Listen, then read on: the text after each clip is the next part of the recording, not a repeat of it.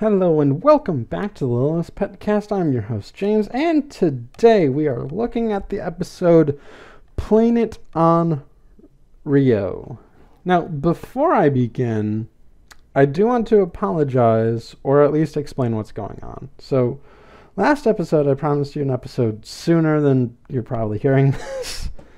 And what happened was I actually moved. So now I'm in a new place, and, I kind of had to get used to it and set everything up, and, that takes time and effort and figuring everything out. So this is probably the soonest I could have gotten this to you. All right? And I don't know when the next episode is going to come out. In all fairness, I do have to figure out a new schedule. And, figuring all of that out takes a little time, but I will try to remain weekly, even if weekly is a little earlier than or later than you expected. So, on to the episode. Blythe gets a call, and she does have a different ringtone than the one she had in What Meme Worry. And I guess that ringtone was a special ringtone for Jasper? Or at least her friends.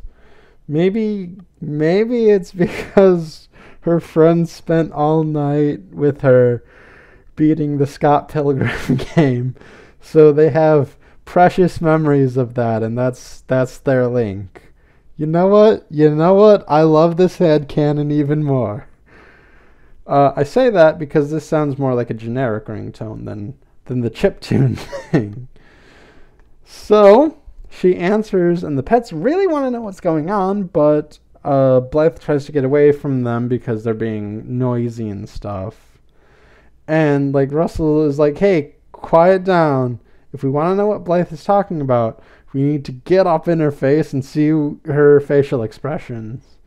So they pile up, and Russell gets close to her face and relays her expressions as such, like she's surprised, she's confused or whatever. But then Blythe sees this and gets angry, and she walks away, and Russell thinks that she's angry at the person on the phone and calls that person really annoying. And the person Blythe is making that face at can be very annoying at times. Russell, you're not the best person, Russell, but we're gonna get to an even worse person later in this episode, so take what you can get, I guess. So Blythe finishes her phone call and tells the pets what's up. So she got invited to do a Samba School in Rio de Janeiro for Carnival because of her work at the big feathered parade. Pepper asks what a Samba School is, or makes a remark on how it's like a school, but Blythe explains that it's just a group of dancers or whatever for Carnival and a float, I guess. And you know what? I'm gonna take a step back. I don't know how much you really want your teenage daughter to go to Rio for Carnival exactly if you're American. But, I mean, I guess it's fine. It's a weird cultural thing, I guess. But I don't know. It's something that always weirded me about this episode, but I guess it is just a cultural thing in essence. But so they're going to Rio de Janeiro, but Blythe realizes that she needs 7 dancers. And Vinny says, and you only know 1. And Vinny dances for a bit, but then falls because he's not the best at dancing, but he really tries. And it's also not the only dancer Blythe knows, but I would understand why Blythe does not want to call up the people at Shake a Leg. Or maybe couldn't. I don't know. It's a weird thing they did. And I'm not sure what the legal precedent on that is. So Minka says that once you hear the music, you just get into it and starts dancing yourself. So everyone asks if Minka's been to Carnival, and Minka says she's gone several times, but only in her head. Vinny points out that while Minka is dancing, she is in Rio right now. So then it goes to the intro, and then once we're done with that, Blythe asks Minka how she can dance like that. Minka says that her heart has always been in Brazil, and that samba must be in her blood.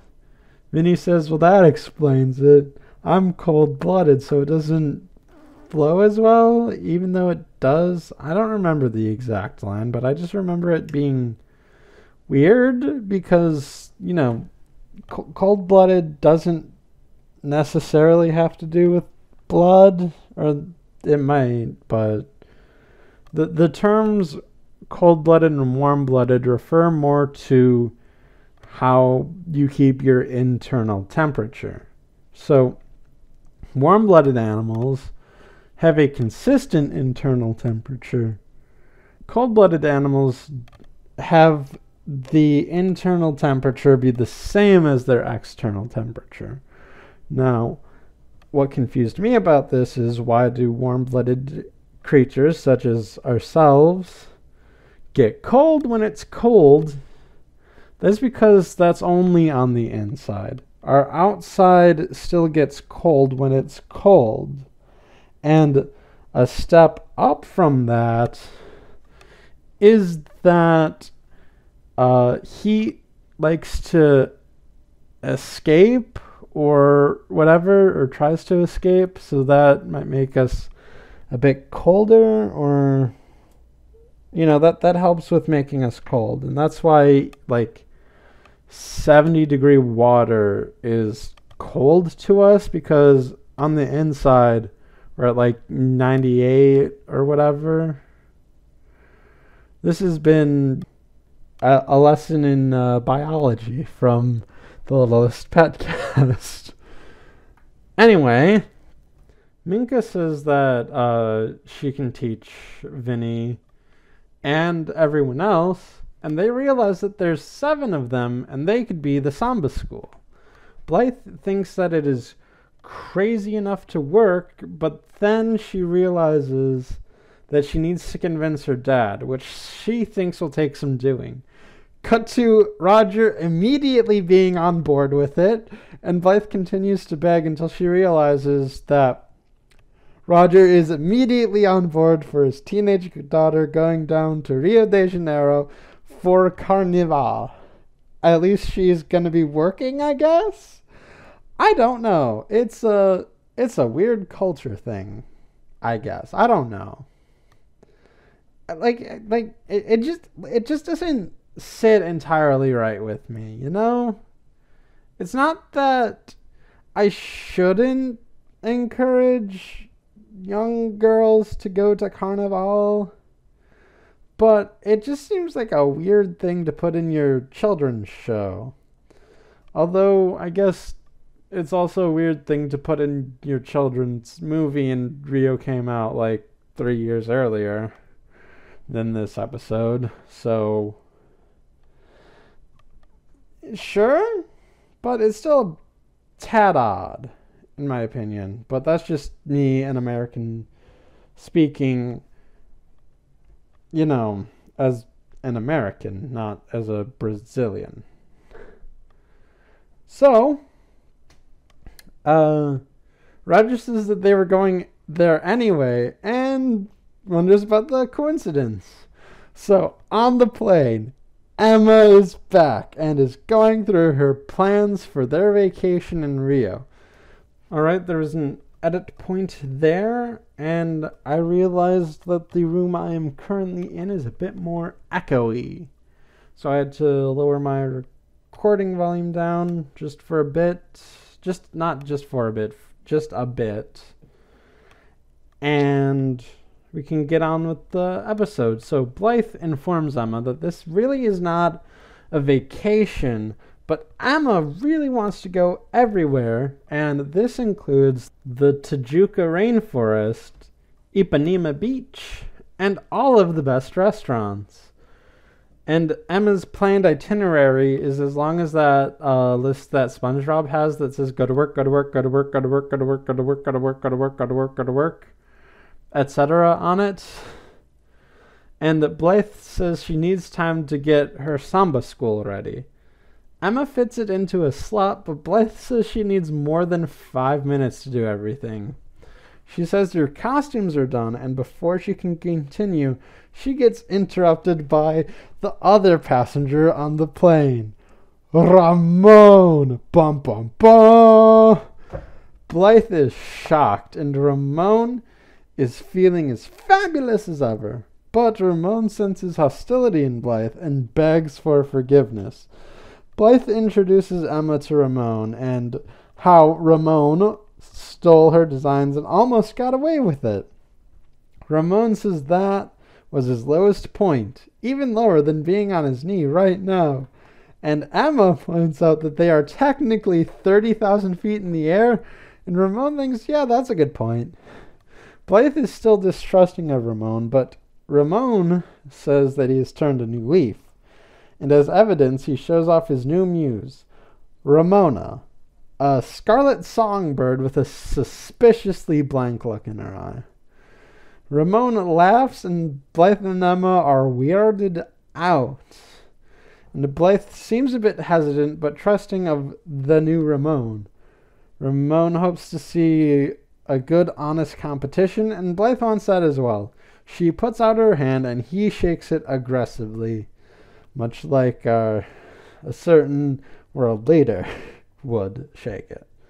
Zoe remains suspicious, and Russell says that, people deserve a second chance, right?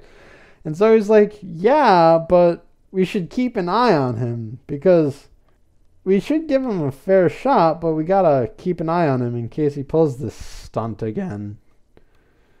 And Vinny's like, he's not gonna say anything if he's planning something foul. But Zoe says the bird might sing. And Penny is excited because she loves songs. Russell tries to explain the metaphor, but Penny is stuck on the literal and thinks that it would be a weird song for Ramona to sing about Ramon causing trouble, and then sings a little bit of it. And Russell just face palms. So Zoe goes up to Ramona while Ramona is sleeping to try to talk to her. So he's like, oh, I don't bite unless I'm defending my owners. That's a joke. And Ramona does not respond. And Zoe gives up and says she's not talking. And then Penny says, I thought you wanted her to sing. So they land in Rio, and Blythe takes in the scenery. Ramon rushes out and covers his tracks by saying they've scheduled a tour of the sites. Blythe thinks that's cool, and Zoe is still hesitant to trust Ramon and tells Blythe about her suspicions. But Blythe asks what he could do. Zoe notices that Ramon has run off, and Blythe goes to check the luggage and finds that the bag with the costumes in it is missing. So, in the hotel, the pets are being very loud, and Blythe asks them to quiet down.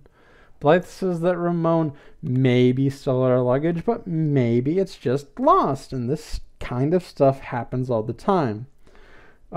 She hears a knock at the door and thinks it's the airport with their luggage. However, it is Emma, and she wants to go on a tour of the Tijuca Rainforest. Blythe feels a bit down, but Emma says that this is the perfect way to de-stress. Blythe is on the fence, but Minka throws a pet toy at her. Blythe asks for a moment. Emma says sure. They close, and Blythe talks to Minka. Minka really, really wants to go to the Tijuca rainforest, and Blythe agrees and takes Minka along with Emma to the rainforest. Emma goes right on her tour guide spiel and asks everyone to step lively and keep an eye on your tour guide's flag. I love Emma. I love Emma. She is great. I wish she was in more episodes. You know what? I mean, this is a thing I've sort of been complaining about this whole time, and it's gonna come up in a different area, but I kind of just wish this show has a 45-minute or a 40-minute time slot instead of like a 20-minute, or like, a full hour instead of a half-hour time slot. Like, I think they could do more and develop more things and make the show better with more time, but I mean, I don't know how you would get that. I'm not sure. Like, hour-long shows were a surprise to me when I found out they existed. But, like, I don't know. It's a bit weird. I think having more of the show would make it a better show, Like they can take their time and do more things instead of turns on a dime and stuff. It's just weird is all that. Like, this feels like it should get more time than it does. So that's part one of this rant. Part two will be coming up later. So Russell wants to wait, but Zoe proposes to search for Ramon and the luggage. She then goes into roughly Tommy Lee Jones's monologue from The Fugitive, and Russell interrupts her and says that they could just sneak into Ramon's room down the hall. But Zoe really wanted to finish her monologue. So first Steal, then The Fugitive. Zoe must really like this kind of action-y film. So they go out to the hall and make their way to Ramon's room. Penny Ling is the last to arrive, and she bumps into everyone else. She then picks up the lid on the platter in front of Ramon's room and sees a half-eaten burger and goes for it, but everyone else stops her. So they wonder how they're supposed to get in, and Vinny says, "I got this." He then pulls out a bobby pin and inserts it into the card reader, but it just shocks him. Ramon opens the door after the shock, and they hide. Ramon leaves, but before the door closes, the pets, hiding under the platter, walk inside and use the lid to hold the door open. After they exit into Ramon's room, Penny is revealed to have polished off the rest of the hamburger, and she is chewing it and going, mmm, while Russell just looks at her in disgust. So they see Blythe's suitcase and go to grab it. Ramona comes out to stop them, however. Russell tries to negotiate, but Vinny points out that she might have trouble hearing because of this wire that's stuck in her. Russell realizes that she's not a real animal. She's a robot, and she appears to be recharging. Zoe unplugs her, and she goes into attack mode. The pets duck and dodge all of the attacks Ramona makes, and make it out of Ramon's room with Blythe's suitcase.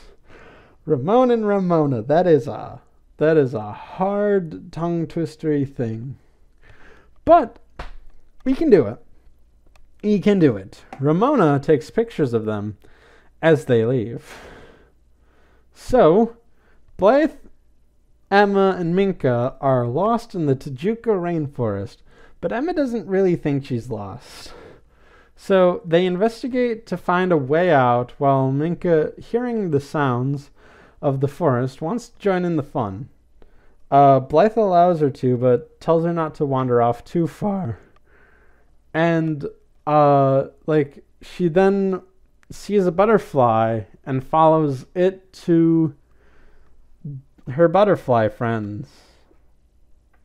Yeah, okay, so it is confirmed that this butterfly is female. So just that's something this episode does. Okay. And by butterfly friends, I meant friends of the butterfly that are in the forest. And we cut to a song. The Song of Brazil. And it's just a really nice, charming song about Brazil and the rainforest and the animals and like some of the things. They have like maracas, and there's even a like band, like a three-piece jazz band or something, made up of birds. And it's really lovely, but there are a few things I do want to point out. One, there are mosquitoes, and they join in because they love to rhyme. That's a lyric.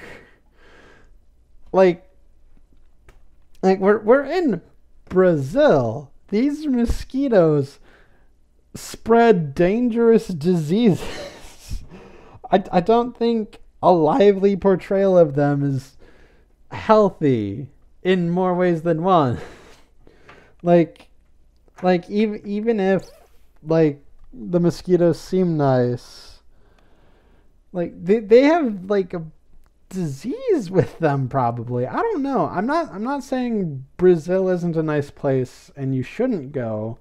I'm just saying that like it's complicated and you really should get your shots in before you go to Brazil, because you don't want to end up with Zika. And no one wants to end up with Zika. It's really dangerous. So, another thing about these mosquitoes is that they talk. I forgot to mention this last time with the bees, but I kind of forgot. The bees talk too. And the mosquitoes and bees talk, but the butterfly doesn't talk. The fly doesn't talk from, what did you say? So, where are the flies and the butterflies on the like scale of getting some form of human conscious? Because like I mean they kind of have it, they really have it, but they just don't speak like mosquitoes and bees. So it's weird, and knowing what point things happen, I don't know. And I just realized that Esteban and Blythe's crush can talk, even though he's a bird, and I said birds didn't develop that in, what did you say? But that just might be blue jays at that point, because Esteban is from Colombia. It might just be like a South America to North America thing. I don't know. This is weird again. Everything not weird is weird again. We're doing that. So, I guess back to the episode and the few other details that I wanted to bring up. So, in the background of the song and maybe of the episode, you can see the Christ the Redeemer statue. And I find this kind of funny because it's like we don't want to show something religious on TV for children, but at the same time, it's a really big part of Brazil, so we kind of need to show it. So what do? And it's in that middle spot where you just put it in the background with as little detail as possible, but still make it recognizable as such. And it's really, really hilarious in my opinion, because like it's so on the razor's edge of like trying to balance like representing Rio and not being religious in some way, because like sort of against kids TV things, I guess. You know, I don't even know what's up with that. Why? Like, it is a cultural thing. I don't know. Whatever. Either way, let's move on with the final thing about this song that I wanted to bring up, is that they say soccer in one of the lyrics, but in Brazil they say football or football? I don't know how to say it in Portuguese. It's spelled Futebol, and I'm assuming it sounds like football, but with a more Portuguese thing to it. I don't know. So anyway, after the song, Minka catches up with Blythe and Emma, who are still lost. The butterfly from earlier shows up, and Blythe wonders if it knows a way out. The butterfly nods and begins to show them. Emma thinks that they should go north, but Blythe trusts the butterfly and drags Emma along the direction the butterfly is going. They see the city, and Emma's like, yeah, I was going to get here eventually. So, back at the hotel, the pets inform Blythe that Ramon did indeed steal her stuff, and Blythe is upset that she ever trusted Ramon in the first place. Again. Russell says that they got the costumes back, so there's nothing to worry about. But Blythe thinks they need to redo the whole thing because Ramon will just copy everything again. The butterfly comes back and Blythe lets her in. She says that the butterfly let her out of the rainforest, and Minka thinks that she can lead them to new costumes. And the butterfly instinctively picks up on that and turns around, and Blythe gets inspired and asks for everyone's help. We cut to a montage of Minka trying to teach everyone to samba, but they don't quite get it, while Blythe is working on butterfly-themed costumes for everyone. And, you know what?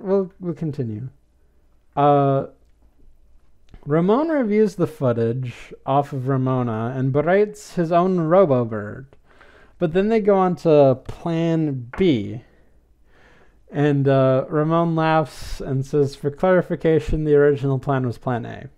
So Emma, Blythe, and the pets go to the Samba Drome, where the Carnival parade ends. Emma wants to take pictures, but Blythe really needs to work on the float. She goes to pick up her supplies, but finds out that her supplies were already taken by Ramon. And it is weird because,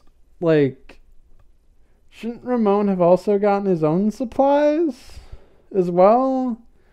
Is he just sneaking into this competition? Did they not have him after his attempt, but, he just shows up anyway or whatever and steals stuff to try to win? It is really weird. Blythe and the pets ponder about what to do, and Zoe suggests stealing it back, but the butterfly comes down and Blythe realizes that she doesn't need to stoop to Ramon's level. They can use her dad's plane, and Blythe thinks it'll take some talking to, but Roger agrees right away again, and Blythe still begs until she realizes what just happened again. So they fix up the plane to make it look like a butterfly, and Roger likes it so much he says he might just keep it like that. And Blythe entrusts Emma to guide her dad back to the Samba Drome. Emma is convinced she can, but evidence in the episode suggests otherwise. Blythe heads down to help the pets practice, and Minka is doing her best but is being a bit aggressive about it, and even after 2 hours, things aren't shaping up well. The butterfly comes back and Blythe asks it for help, and the butterfly agrees and goes off to help. Okay. I'm almost to this rant. I'm gonna let it sit for a bit more. So Emma and Roger are on their way, and Roger is unsure, but Emma seems to know what she's doing. She says that it's a 5-minute drive unless there's traffic. which there is. So Blythe is worried that they won't get here in time. Ramon comes to gloat about how the pets seem to be having a hard time learning how to dance.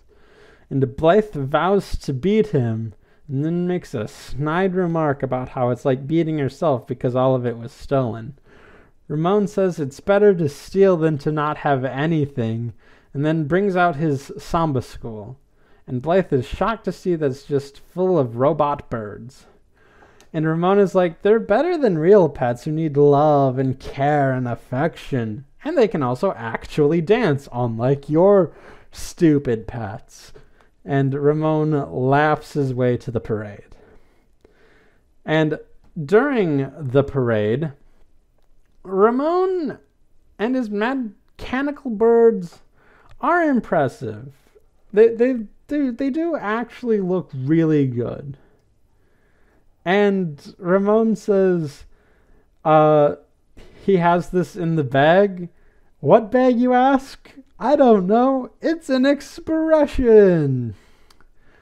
And no, I'm going to save that too.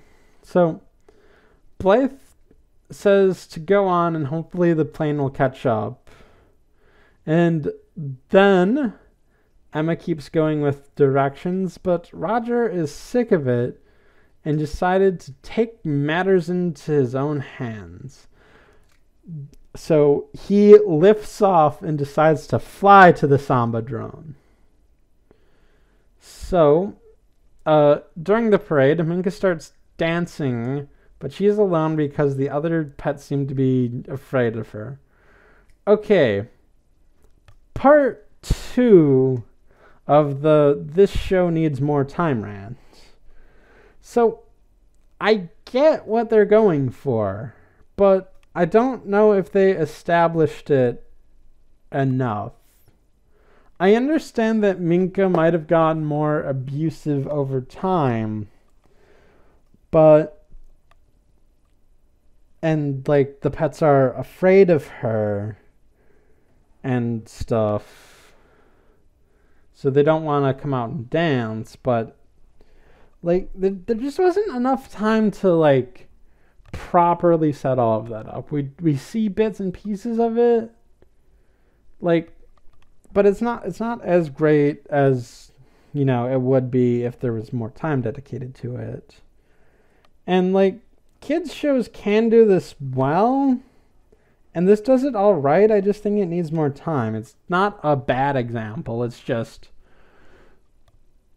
unfinished, I guess. If that makes sense, I don't know. So, whatever the case, Minka's alone. Her friends are scared of her now. However, the butterfly returns and brings her forest friends, minus the mosquitoes. So it's basically the tapirs, the frogs, and the birds. And they start to dance and sing a reprise of Song of Brazil. And the rest of the regular pets join in because it starts looking actually quite fun. And, you know, they get into it. Like Minka said at the beginning, once you hear the music, you just get into it. And, you know, that's a thing. So, you might have noticed that this butterfly is actively helping Blythe, who she met just today. So, that seems a bit odd, but, like, it's very intentional on the part of the writing team. But why, though, is my question. My answer? Well, it's time we go into a bit of headcanon. So, for last year's carnival, or a previous carnival, whenever, something, the butterfly was part of a team with her owner. Now, Ramon, being the lying, cheating sack of dung he is, lied and stole and cheated his way into the butterfly's owner's costuming and float stuff and made it his own.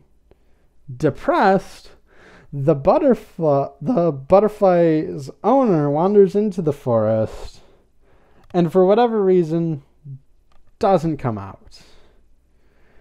That's a little dark, so I guess that's why they didn't want to show it, but that's my theory. So when Ramon comes back and the butterfly sees that he's back on his bull poop, she decides to help the one person who can truly beat her this year, Blythe. And that includes getting her out of the forest, inspiring new costumes and floats, and getting all of the forest animals minus the mosquitoes to come in, because a butterfly deserves revenge. That is something I did not think I would say in a serious context, but this is serious context. So everyone is impressed, and the judge awards Blythe's team the winners of the dance part of this competition and crowns Minka as the Queen of Drums, I think, is the title. This is the not Netflix era, so I can't turn on subtitles to check.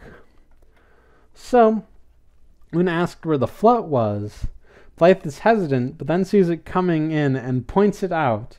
So the plane lands, and when the judges see it, they give her first prize. They give Ramon a runner-up, and Ramon is really, really frustrated. So, this whole thing makes me think that Ramon, combined with his, stealing and thievery, along with his actual talent at stuff, makes me believe that he is the Eric Sparrow of the Littlest Pet Shop universe. A phrase I didn't think I would say as well, but, here we are. Ramon is the Eric Sparrow of the Littlest Pet Shop. Blythe comes over to gloat and says that he came in second place, don't worry. Oh wait, I came in second place because... And then Ramon goes, I know, I stole your designs. Ugh. And Ramona explodes on Ramon's shoulder. And Ramon remarks on how this is going to be an awkward flight home. But then Roger comes over to point out that this is the pet jet. And since he doesn't have a pet, he can't ride on it. And Ramon storms off, and Roger, Blythe, and Emma and the pets dance to end the episode. And spoiler alert, we do not see Ramon for the remainder of the series. So it could be possible that Ramon is just shanghaied in Rio de Janeiro. And that is so good. That is exactly what the butterfly would want. And Roger helped deliver on it. This is the best. Okay. Yeah, so... as for my thoughts on the episode itself, I think it's a pretty good episode. It's a really good follow-up to the original Ramon episode. And we see, Ramon be more evil and conniving. And, stuff, since we know he's evil at this point. He's not trying to hide it from anyone, especially Blythe. And, Blythe and the butterfly and Minka was great. I like Roger and Emma. They're always great. This episode's just great. And, that's kind of something I need after coming off the last few episodes. But it also has its weird moments, and I guess, it it has the, voice problem where, like, Latin American people are being voiced by not Latin American people or people of Latin American descent. But I don't really know what to do with that. I've explained that before. And aside from that, I think it's all good. And I guess that about does it for this episode of the Littlest PetCast. Be sure to leave your comments and reviews on Shout Engine, on Apple Podcast, on the Google Play Store, and wherever else RSS feeds go when their dads immediately say it's okay for them to go. And be sure to tune in next time for the episode Littlest Bigfoot. Thank you.